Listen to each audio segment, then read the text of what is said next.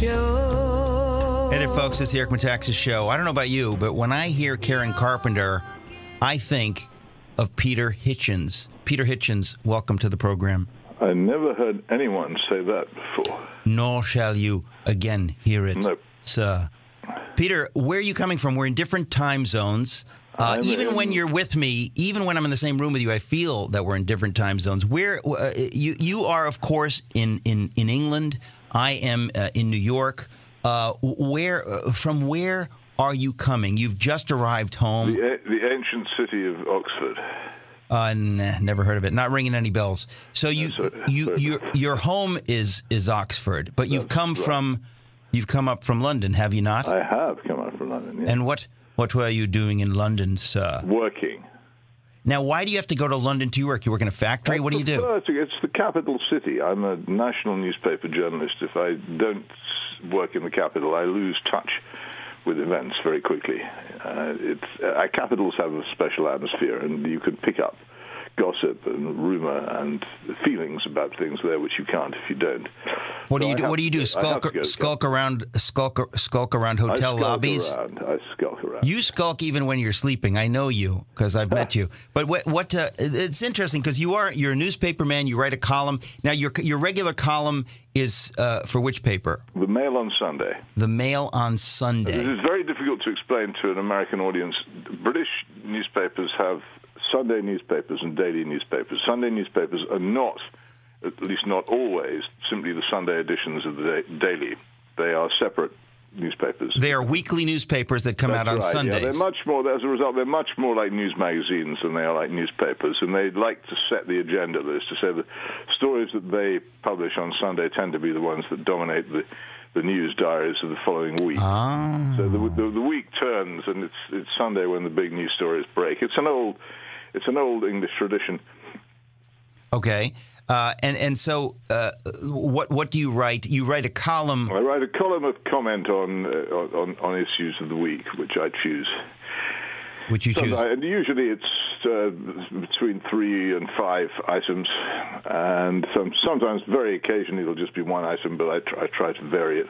And we can find this online if you can find it online. The best way to find it is at Peter Hitchens' blog, where I post my column every Sunday, and also you can find the other things that I write between weekends, which are on other subjects which are for which you might say there's no room in the newspaper.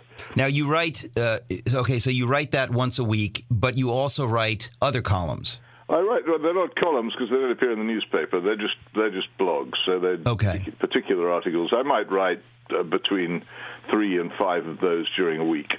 And how long the one that you write for the Sunday paper? How long is that?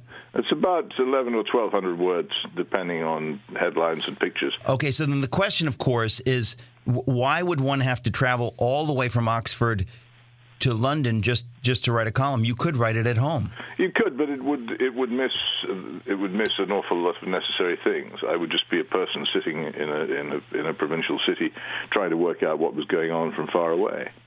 And it's just not the same. You don't really have a London in the United States. You know what? You have New York City, and you have Washington, D.C., and you have Los Angeles, and you have Chicago. And elements of each of them concentrate in London. There is only one really important city in the United Kingdom of Great Britain and Northern Ireland, and that is London. All the other cities are nowhere near like it in size or importance, in commercial significance, in political significance, or in cultural significance. If you aren't there, you don't really know what's going on. I have never thought of that, but that is quite right. It's very different, but similar in Greece. I mean, there's Athens, and then there's the rest of the country. There's nothing else. Again, Greece is a much smaller country than the United Kingdom, both in terms of population and in terms of the economy and in terms of, what can I say? It's just a smaller country. This is the former capital of one of the world's great empires, and it still has pretensions which have carried on down from the days when we were still an important imperial world city. We're probably more in touch with the rest of the planet than most capital cities. I would think probably of the European capitals, only Paris and Moscow would consider themselves to have as much interest in the outside world. Well, even when I'm agreeing, former imperial capitals. Even when I'm agreeing with you, you disagree with me. It's very difficult. I was simply making the point. With you. I was simply elaborating on the idea. But I was simply making the point that when one is in Greece, one notices that there's Athens and then there's everything else. There is nothing in the United States. There are many cities, as you said earlier, that you could say Chicago's an important city. Los Angeles is an important city. There are many different kinds of important cities, but not all of them is a capital either. Germany has a similar position. There are many important cities in Germany: Frankfurt, Hamburg, Cologne, Munich. Are all extremely important. Although Berlin, the capital, doesn't dominate Germany the way London does. Well, but still, Berlin was once the capital of an empire. It was, but it's still not really acknowledged by many Germans as being particularly German. And right. It's way far out to the east. When Konrad Adenauer was Chancellor of what was then West Germany, whenever his train crossed over the River Elbe heading east, he would roll over in his sleeping car and say, "Ach, Asia." As far as he was concerned, Berlin was beyond the Urals. It doesn't have that beyond the Urals. No, you make it sound really. It's really the other big German cities do not regard it as being superior to them. All right then.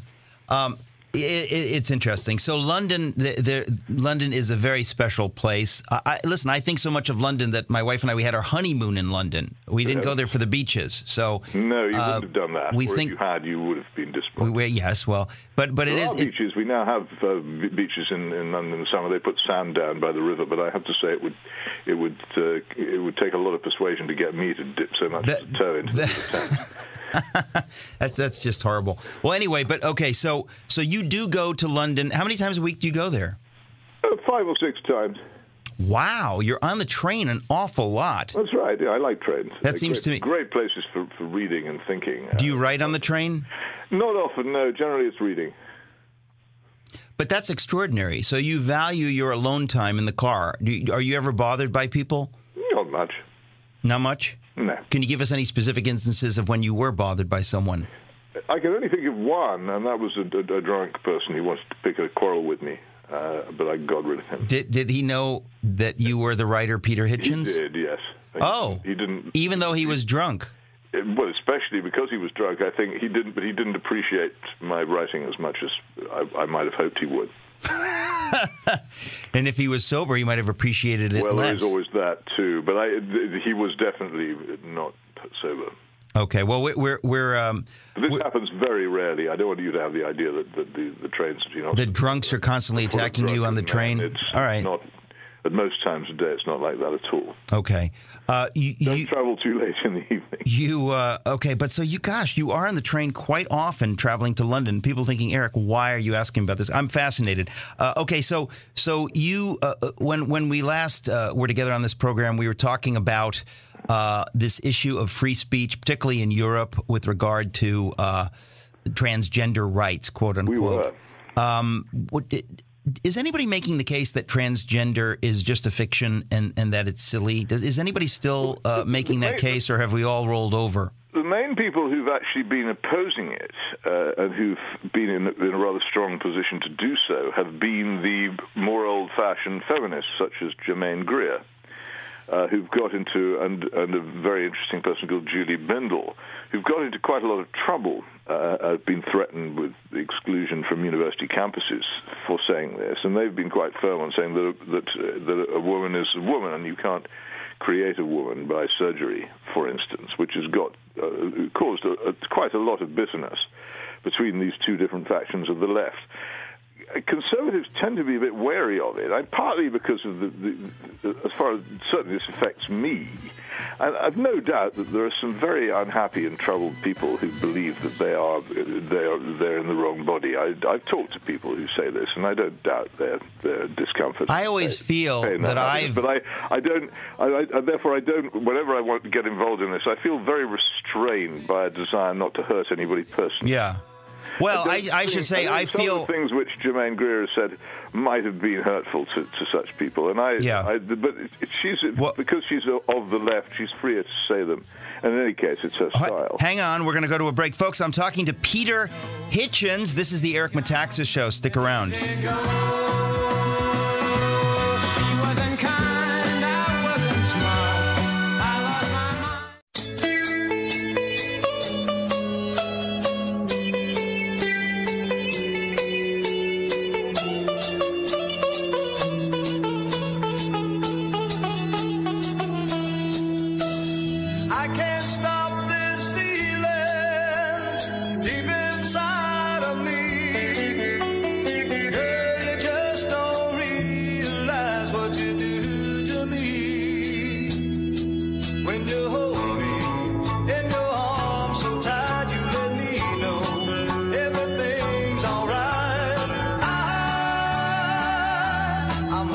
Hey there, folks. I'm talking to Peter Hitchens. And, of course, the first question I want to ask you, Peter, have you, Peter Hitchens, ever been hooked on a feeling?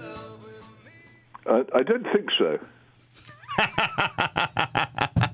Okay. I might have been, but didn't realize this at the time, I suppose. But I don't think so, no. I sense you're a very private person, which makes me want to ask you very personal, uncomfortable questions.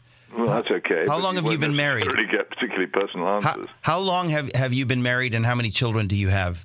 I've been married since 1983, and I have 3 children. Since 1983. I've spent some time with one of your sons, a delightful young man. I'm glad you thought so. Yeah.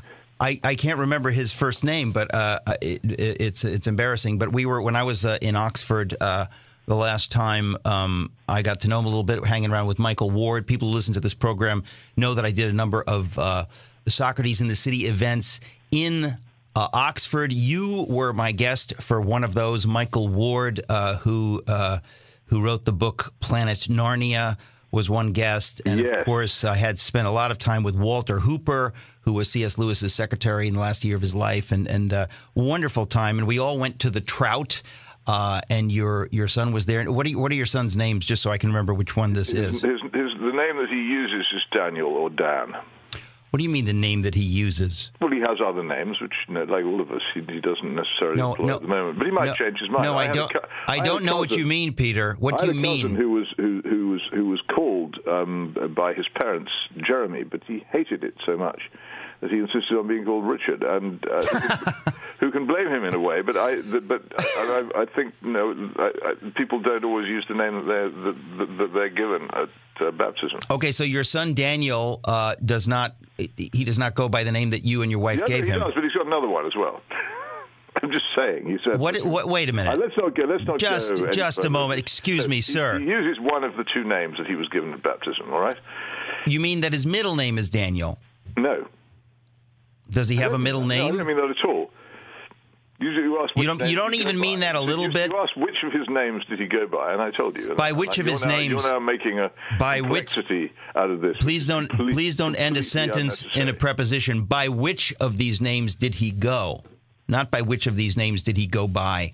Not which of these names did he go by. Redundancy, but I know you could have used. All right. You know, it's so interesting because those people who know that your brother is the late Christopher Hitchens, realize that the 2 of you are very much alike in your precision with language, and it's a delight for that reason alone to speak with you. There are other delights, although I don't want to think of them as delights. It makes me uncomfortable. But the point is that we were talking about free speech and transgender, and I think that you're living in a culture.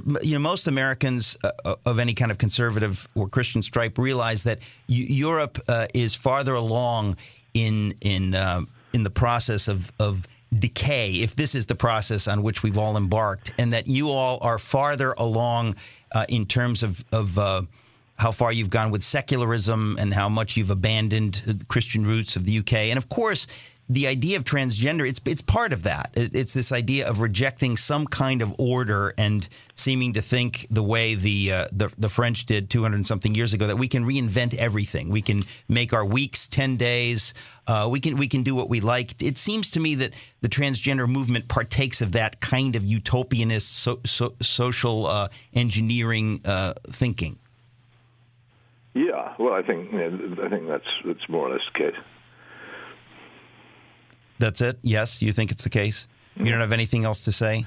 Well, I could, but I don't want to shock you. It seems to me to be a sort of given, really. That oh yes, it's a given, but maybe my audience doesn't see it as a given. The Christian religion as an organized, believed phenomenon survives still in the United States in ways which it doesn't do in, I think, any part of Europe. So, do you have any theories on why that is? Oh, the First World War. You didn't really have it, and we did. We did. You and I discussed this once, and you discussed it at Socrates and City a number of years ago. And I have to say, it was from you that I learned what it was that World War I did to Europe culturally and how it eroded the authority of the church and the state. I had never known that because I'm an American, as you say. So say a little bit about that, because that's quite important. All right. Well, here's the Paul Cambon, who was the French ambassador to London, before and during the First World War and afterwards, said that England, after the First World War, was like a country that had undergone a revolution.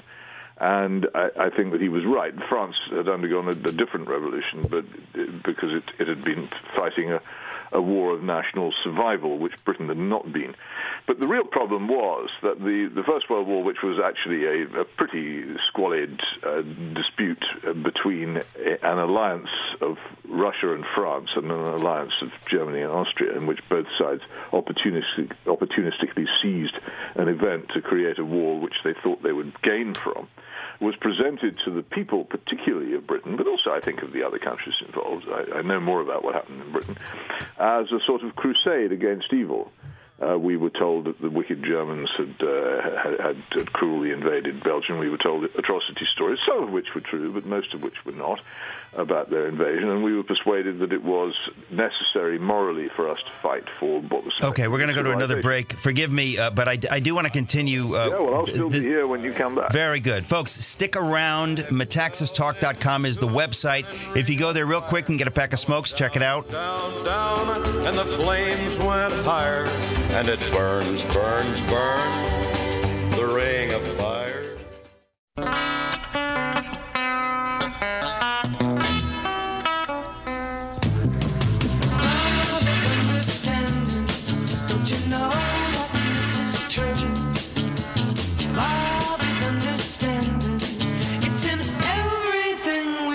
Hey, folks, this is Eric Metaxas Show. I'm talking to Peter Hitchens, who is currently in Oxford, England.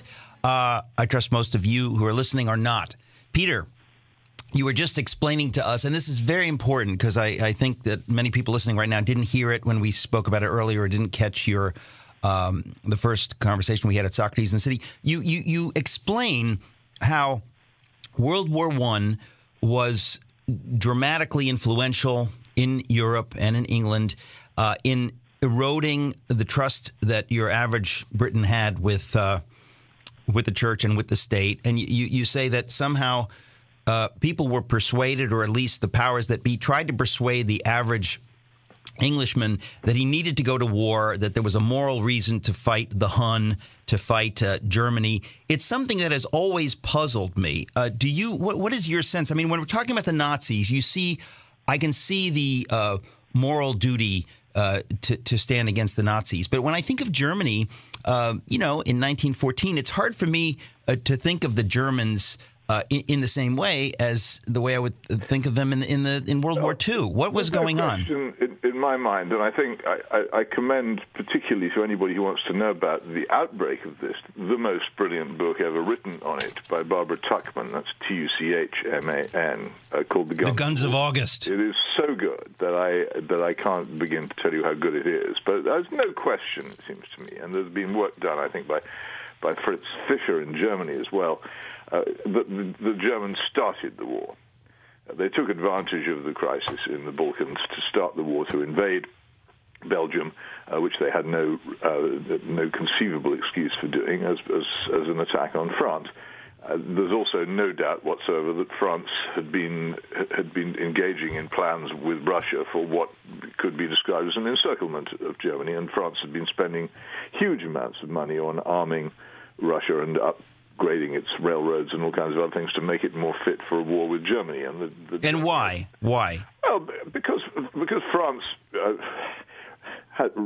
was, apart from anything else, France had been humiliated in the 1870 Franco-Prussian War, and wanted to get back its lost territory and prestige, and saw Russia as the best ally for this, because Russia's interests were, of course, were opposed to those of Germany, particularly in Ukraine and Poland and most of Central Europe, which are actually the major battlegrounds of all European wars of the past century. So it was cynical calculation. That they felt that they needed an ally, and that was where they were going to turn. And then they decided that they needed Britain as well, and a lot of secret diplomacy took place, in which Britain was secretly inveigled into an alliance with France, which was never formally agreed, but which actually which the British cabinet didn't know about, and Parliament certainly didn't know about, but under which, the moment the war began, Britain entered it, and excuses were then invented afterwards, and this is part of the reason for the fiction that it was a great war for civilization. The British people were not subject to conscription at the time. There was no military conscription. We had a very small army, and suddenly we were faced with a continental war in which a large army was necessary. Well, to get huge numbers of young men to enlist, you had to invent a moral cause. So the rape of Belgium was one, and an obligation to Belgium which didn't really exist was invented, and an awful lot of propaganda about atrocities, some of which was true, as I say, was spread. But as you rightly say, it certainly didn't remotely resemble it as a great war for civilization. And I have in my possession a medal given to my great-uncle, who served in the Royal Navy in the First World War, on which the words Great War for Civilization, the Great War for Civilization, are engraved, because that's what all those who served in it were given. And that's what the war was referred to as by the British government at the end of it, the Great War for Civilization. In fact, it resulted in the destruction of European civilization in many ways, because the promises made and the ideals fanned into flame by it were all based on a false premise, and most of those who survived it and came back were embittered by the experience. It's always, I guess the word is discomforting, to realize that the way things once were, I would normally think of them as better than the way things are now. That the way things once were had a particular downside, that that you have to begin to see how people were turned off to the powers that be of their day, because the powers that be did in fact abuse their authority. This is a classic case in point. Because they had so much authority, the moral authority of the church and of the government, and counter that even of newspapers and politicians, in 1914, between 1914 and 1916, really, when conscription was eventually introduced, was enormous. And also the way in which society was much, much more self-restrained. Have you read The World of Yesterday by Stefan Zweig? I've read no Zweig, to my shame. It's an extraordinary book, because a lot of it describes the Vienna of before 1914, and he found it stifling, and he describes it as such. But I think there's also a certain amount of regret for its loss. It was a time when people were much more shocked. They were more shocked by bad language. They were more shocked by violence. They were more shocked by shouting and screaming. They were generally so much more restrained than we were, that the disturbance which then came into their lives after 1914 destroyed not just a society and an economy, but it destroyed an entire moral system. And this is very well described by what was and what no longer was, and because people really did revere monarchs, they really did believe what their priests told them. They really did think that if they were urged into battle for the sake of goodness and justice, that was what they were going to fight for. And so when they discovered that this wasn't so, they were profoundly changed as people, and they came back as completely different people. And one of the great casualties of that had to be the Christian faith, both Catholic and Protestant countries. In America, I think we would trace this back to the '60s, but that seems laughable. You did go, yeah, exactly.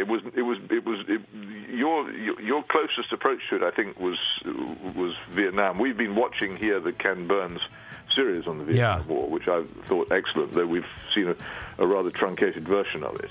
And obviously, it reminds me, I was my young manhood, the background noise of my young manhood, the Vietnam War, and it hugely dominated a lot of my thought and understanding. But obviously, hang on, we've got to listen to. Potent for you. We're going to go to another break here. Yeah, we're going to have a final segment with Christopher Hitchens. With Peter Hitchens, the brother of Christopher Hitchens. There you go, folks. We'll be right back. Stick around.